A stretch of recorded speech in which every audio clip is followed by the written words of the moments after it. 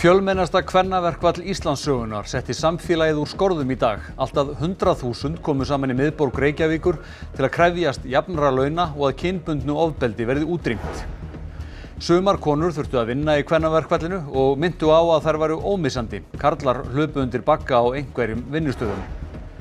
Hátt í 6.000 hafa látið lífið í loftárásum Ísraela á Gaza. Aðstoðarframkvæmdastjóri Sameinuðu þjóðanna segir alþjóðalög þverbrotin bæði af Ísraelsher og Hamasliðum sem skýla sér í þéttri íbúðabyggð. Héraðssaksóknari vill yfirheyra persónur og leikendur í Samherjamálinu úti í Namibíu áður en hann getur lokið rannsókn sinni sem hefur staðið í 4 ár og hann kallar stærstu spillingarannsókn Íslandssögunnar.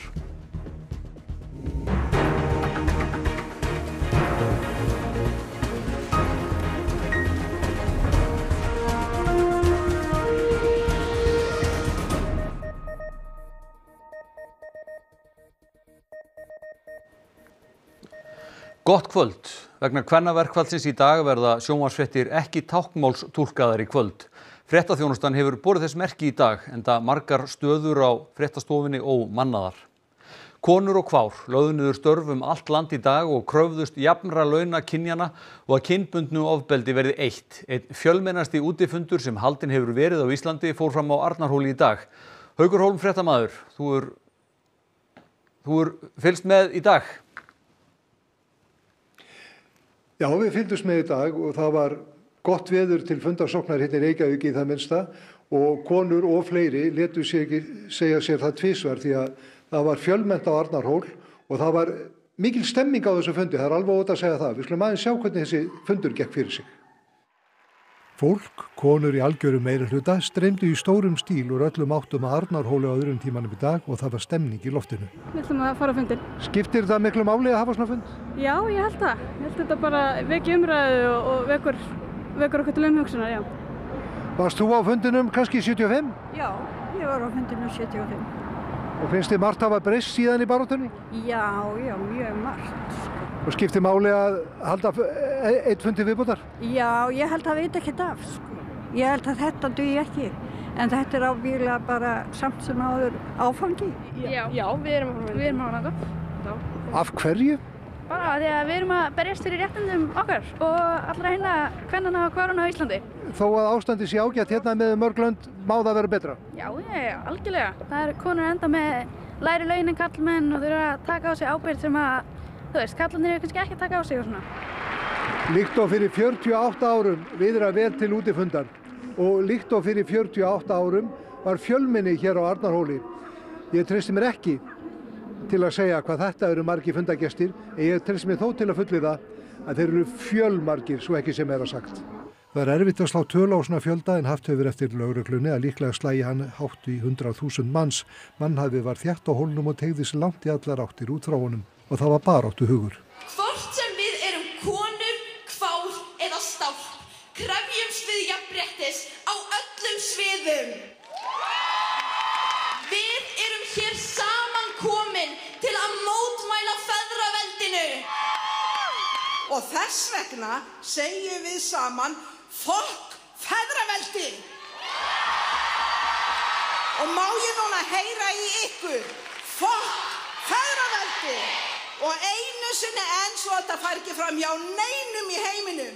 Fokk feðraveldi! Hvernig er svo stemmingin á fundinum finnst þér? Herðu, hún er bara geggjöð. Er þetta fleiri heldur þú mætti bjóst við? Já, eiginlega. Bara ógeð slána með Reykjavíkurborg. Hleyp okkur hinga. Já, þið áttu að vera í vinnunni? Já, áttu að vera leikskólastarfsmenn. Var eitthvað vesen að fá frí? Ekki neitt vesen. Allir launum? Já, allir launum. Það voru líka skemmtiatriði með skilaboðum sem áttu vel við fundarefni því það var sungið hvað væri merkilegt við það að vera karlmaður og Sísí sem saumar á síðkvöldum og fríkar út.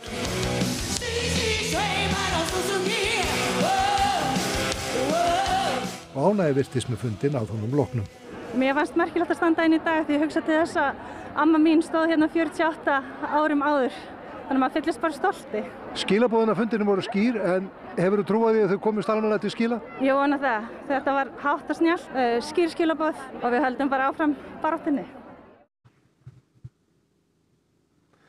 Svo mörg voru þau orð. Tatjana, nú er þessi dagur að kvöldi kominn. þessi fundur og þessi dagur, hvernig finnst þér hafa tekist?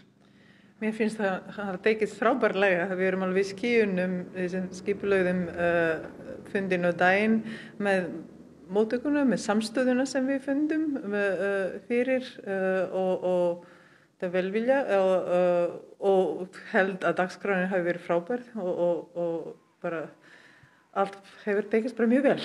Það voru mjög margir á Arnarhóli í dag. Já, það er ekki bara stærsti fundur í sögu Íslands, heyrist mér. Og skilaboðin skýr hvað fólk vildi að yrði gert? Já, ég held að við höfum komið þessu veldig skila, fundur hefur skilað ályktun frá sér og nú er bara að breyta upp ermann og halda áfram. Þú ert í viðtali okkur núna, þetta er ekki eina viðtalið í dag og ekki bara á Íslandi?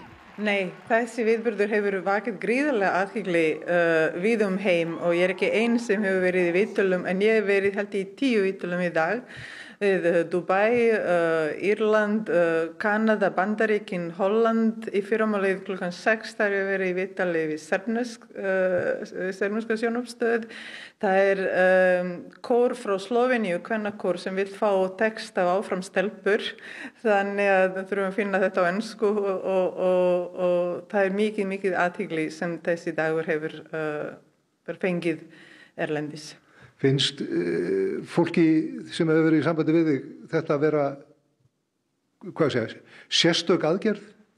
Já, Ísland er bara þekkt fyrir kvennafrídaginn 75 og þessa samstöðu sem skapast í kringum þessa daga. Fólki finnst þetta mjög merkilegt að við Ísland eru auðvitað trónir og toppnum á alls konar listum yfir jafnrétti, þannig fólk bara spyr hvað vandar upp á, þá þurfum við að útskýra hvað vandar upp á og þó að við sjáum efst á einhverjum listu þýðir ekki að við höfum náð fullkomnu jafnrétti hér. Það er ennþá nokkuð í land og fólki finnst þetta merkilegt, fólki finnst merkilegt að forsætisráðherra tekur því verkfallinu í dag og svona, ég held að samstæða er það sem fólki finnst mjög merkilegt. Já, en það var ekki bara í Reykjavík sem að konur og bara aðrir komu saman vegna kvennaverkfallsins. Við skulum aðeins fá að sjá hvernig þetta gekk fyrir sig víðar hér á Íslandi. Klukkan 11 hófst baráttufundur á Ráðhústorginu á Akureyri. Fréttamaður RÚV ræddi við kvennalistakonur sem tóku þátt í framboði listans árið 1982. Þær sögðu að tilefnið væri gleðilegt en jafnframt sorglegt. Það er sorglegt líka að við skulum alla vera hér í dag. Eftir hvað? Er þetta ekki verið 40 ára eða svo? Það er merkilegt. En það hefur heilmikið áunnist en við erum bara ekki komin alla leið. Á Austurlandi komu konur meðal annars saman á Egilsstöðum. Á Hótel Héraði troðfylltu þær fundarsal sem eiginlega reyndist of lítill enda var mætingin góð. Á fundinum lýstu þær meðal annars reynslu sinni. Að þegar umræðan berst að nýja húsnæðinu sem við erum að byggja fyrir fyrirtækið, þá snúa þeir sér að manninu mínum til að spyrjast fyrir hvernig húsið er að verða. Maðurinn minn er ekki að byggja þetta hús, það er ég sem er að því. Í Reykjanesbæ var safnast saman í verslunarmiðstöðinni að Krossmóa. Þar var í forgrunni staða kvenna með erlendan bakgrunn á vinnumarkaði. Konur með erlend ættarnafn upplifa meiri fordóma af vinnumarkaði og fá menntun sína gjarnan ekki metna. Þá fjölmenntu Ísfirðingar Silfurtorg í miðbæ Ísafjarðar og gengu saman að Edinborgarhúsinu.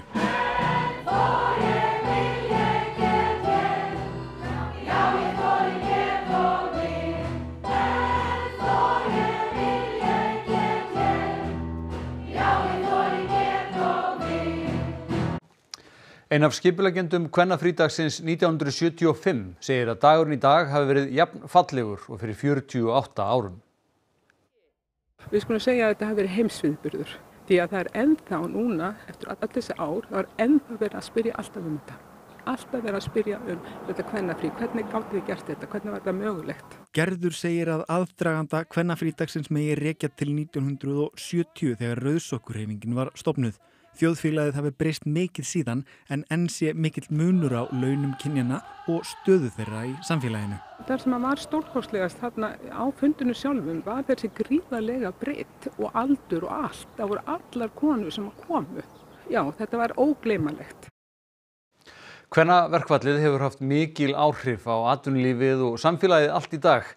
Valur Grettisson fréttamaður, þú heimsóttir fjölmörg fyrirtæki í dag og ræddir við vegfarendur. Hvað kom fram í þessum samtölum? Já, ég ræddi við fjölmargar konur í dag og þar kom meðal fram að ekki gátu allar konur farið í verkfall í dag eins og starfssystur sínar. Fyrir því voru ýmsar ástæður, þannig var svokölluð verkfallsvakt á Landspítalanum og Grensás á meðan aðra konur hefðu bara raunverulega ekki tíma eða þurfti að gera annað hreinlega. Við ræddum við nokkrar konur að þessu tilefni. Við byrjum bara kannski á límmiðanum. Þið eru ómissandi og það er vantilega ástæðan fyrir því að þið eru að vinna í dag. Það er ástæðan fyrir að við erum að vinna í dag. Við vinnum 6 á vaktinni í dag með full mannaða deild, 23 sjúklingar. Við erum 6 á vaktinni, það þýðir að við erum með verkfallsmönnun. Vanlega eru við 8 til 9 starfsmenn á vaktinni. Hvað ertu að gera nú í dag? Ég er bara að keyra efni hingað og þangað út allan bæ. Þangað sem þarf. Ertu nokkuð ætlar að taka þátt í verkfallinu eftir? Ég aldrei sé aldrei. En ég veit ekki alveg hvernig það fittar inn í. Og það er konur sem vildu taka þátt í deginum. Það er fengu frí í dag og ætla að berjast fyrir okkur hinnar sem eru á vaktinni. Þannig að ég er bara áfram konur og við erum ómissandi.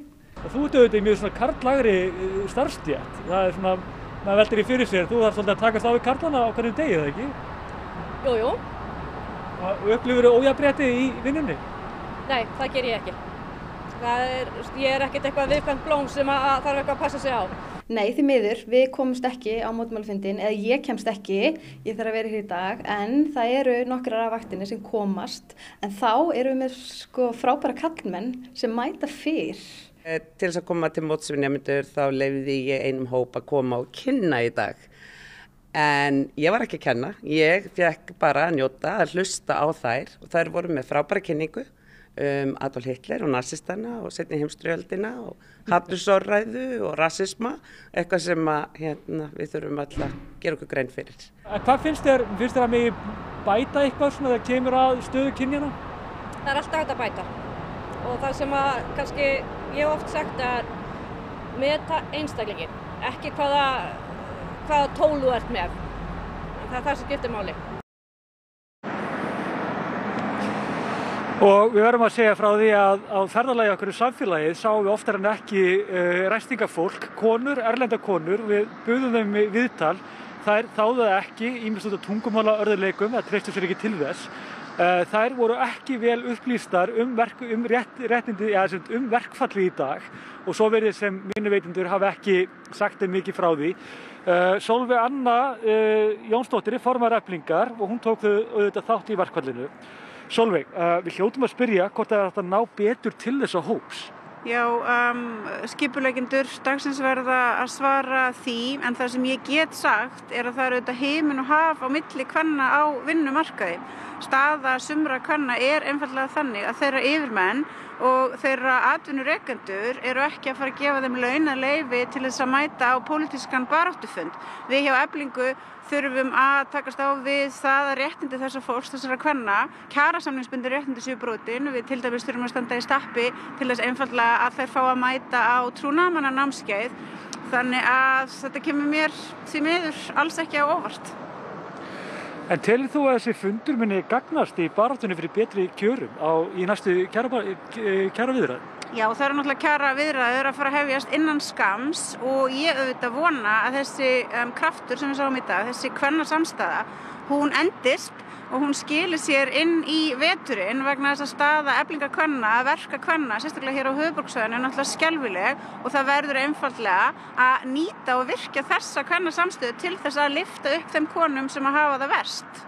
Og við veltum líka fyrir okkur hvort að Íslendingar þurfa að vera meðvitaðir bara viðkvæma hópa vinnumarkaði sem hafa ekki sömu kosti og við innfæddir. Ég bara er algjörlega sammála því. Við hjá Eflingu, við auðvitað vinnum þvert á tungumál og þvert á þjóðir og við höfum náð að klífa yfir alla þessa múra. Það er sannarlega hægt ef viljinn er fyrir hendi, en já, það þarf auðvitað fyrst að finna viljan til þess og halda svo áfram á þeirri leið. Takk kærlega fyrir það. Verkfall kvenna settu auðvitað svip sinn á líf karla einnig. Þannig fengu afar það hlutverk auðvitað að passa barnabörnin og ungir feður sinntu ungviðanum staðfastir í þeirri trú að þeir legðu sitt af mörkum til heimilishaldsins. Já, maður er ekki vanur að vera á kassanum og sjáum að baka á líka. Þannig að þú ert þá yfirleitt á skrifstofunni eða? Já. Og þannig að þú þurftir að mæta hingað í morgun og hlaupa það í skarðið fyrir starfsfólk, konur þá vantilega? Já.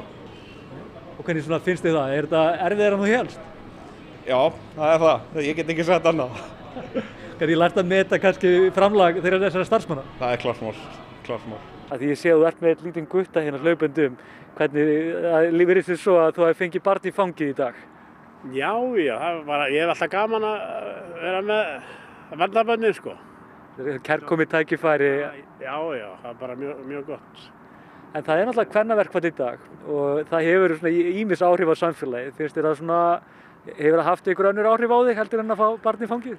Nei, það eru ekki mikil áhrif, sko. Ég er bara ánægður með þetta. Skulum vera haldið upp á þetta bara.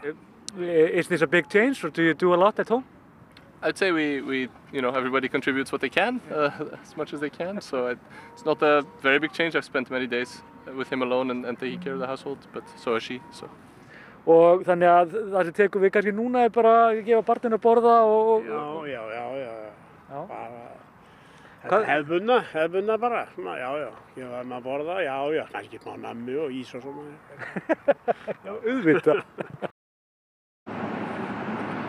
Og það var vægast að flókið að fá þjónustu í dag eins og margir tóku eflaust eftir. Við heimsóttum eina bankaútibúið sem var opið í dag eftir því sem við komumst næst, í það minnst á höfuðborgarsvæðinu. Sjáum hvað þau sögðu.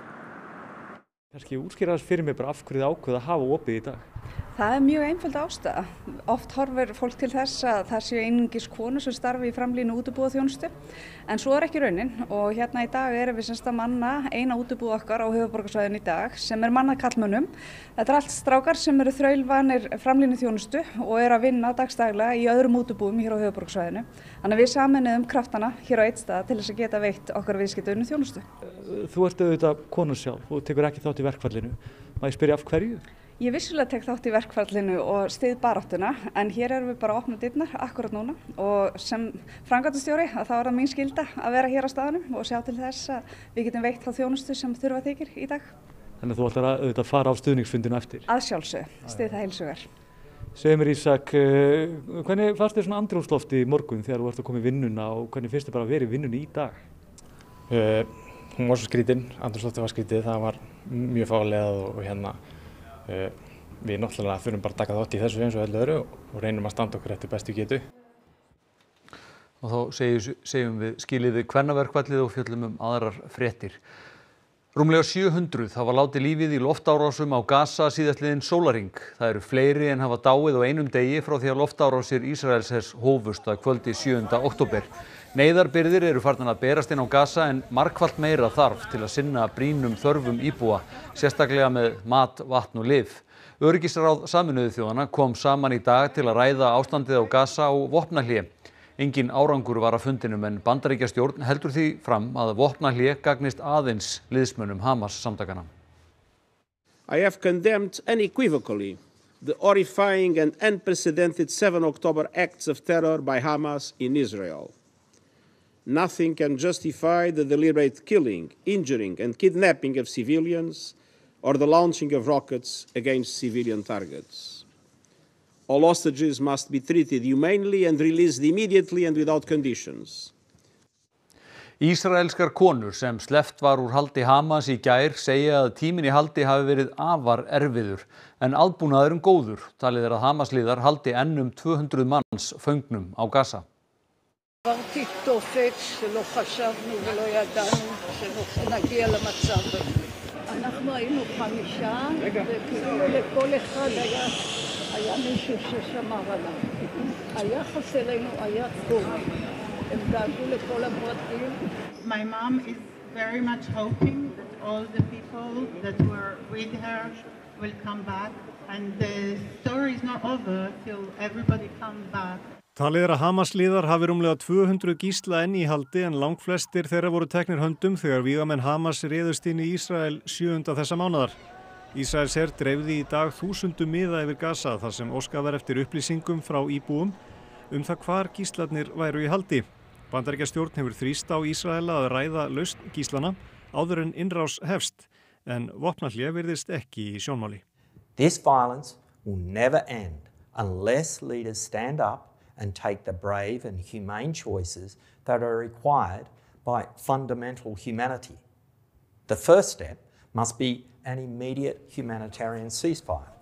And unless something changes, coming days will see more civilians on the brink of death from the continuing bombardment. Héraðssaksóknari hefur eftir langa bið fengið í hendur gögn frá namibískum yfirvöldum sem breyta miklu fyrir rannsóknina á Samherjamálinu, sem hann kallar stærstu spillingarrannsókn Íslandssögunnar. Það eru liðin tæp 4 ár frá því að rannsókn Samherjamálsins hófst hér á Íslandi og rétt rúmt ár frá því að Finnur Vilhjálmsson, saksóknari hjá embætti héraðssaksóknara, sendi 12 síðna bréf til Namibíu með beiðni ýmis gögn. Í bréfinu segir að Samherjamálið sé stærsta spillingarmál sem nokkru sinni hefur verið rannsakað á Íslandi. Það snýst meint peningaþvætti, auðgunarbrot og 100 milljóna mútugreiðslur til Namibíumanna til að koma höndum yfir kvóta þar ytra sem metin hefur verið á milljarða króna. Gögnin sem beðið var með bréfinu voru fjölmörg, meðal annars bankaupplýsingar 8 félög tengt Samherja og 16 önnur namibísk félög sem tengjast málinu, bakgrunnsupplýsingar 10 namibíumenn og auk þess kynstrin öll af öðrum gögnum og upplýsingum, afrit af símum og tölvum sem lagt var hald á, greiðsluupplýsingar og ársreikningar, samningar, vitnaskýrslur og upplýsingar kvótaúthlutanir. Namibíumenn létu Íslendinga bíða en sendu loksins upplýsingarnar í sumar. Við fengum tölvurt af gögnum sem að skipta okkar mati töluverðu máli. Það er verið að vinna í þeim núna og fara yfir það hvað það er sem við gerum síðan að gögnum máls. En þá er samt ekki allt til reiðu, en stendur eftir að yfirheyra fólk úti í Namibíu. Í bréfinu fyrir ári fór héraðssaksóknari fram á að fá annaðhvort afrit af skýrslutökum yfir 11 vitnum og 7 sakborningum eða, ef það dygði ekki til, að fá að taka skýrslur af viðkomandi sjálfur. Ekki liggur fyrir hversu margar yfirheyrslur héraðssaksóknari vill nú ráðast í eða vera viðstaddur eða yfir hverjum. Þetta eru skýrslu bæði af sakborningum og vitnum út í Namibíu. Við getum ekki farið yfir það hverju það eru. Og lengra viðtal við Ólaf Þór Hauksson verður í Kastljósi að loknum fréttum, íþróttum og veðri. Íþróttafréttir kvöldsins, þær eru sendar út frá íþróttahúsinu Mýrinni í Garðabæ og þar er Einar Örn Jónsson. Einar, hvað ber hæst í íþróttum kvöldsins? Já, það sem ber hæst er náttúrulega ástæðan fyrir því að við erum hér í kvöld sem er það að bikarkeppnin í handbolta þetta árið er að hefjast með leikstjörnunar og afturheldingar í kvennaflokki.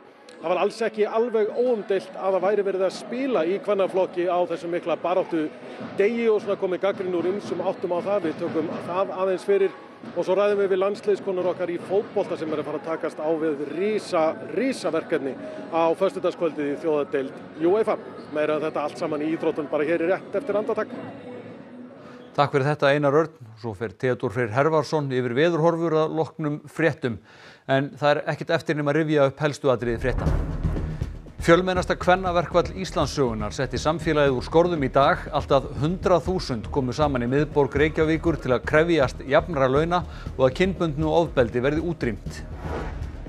Sumar konur þurftu að vinna í kvennaverkfallinu og minntu á að þær væru ómissandi. Karlar hlupu undir bagga á einhverjum vinnustöðum. Hátt í 6.000 hafa látið lífið í loftárásum Ísraela og Gaza. Aðstoðar framkvæmdastjóri Sameinuðu þjóðanna segir alþjóðalög þverbrotin bæði af Ísraelsher og Hamasliðum sem skýla sér í þéttri íbúabyggð.